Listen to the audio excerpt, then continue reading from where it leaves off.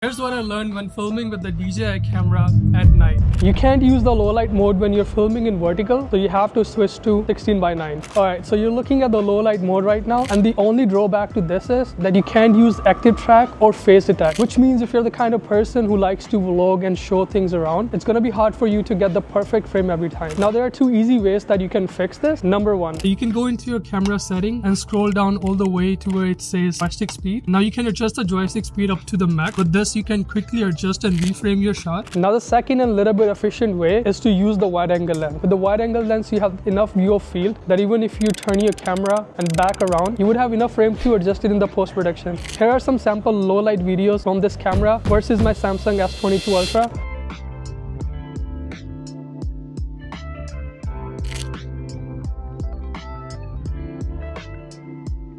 Leave it in the comment below which one you like better, and don't forget to subscribe and like.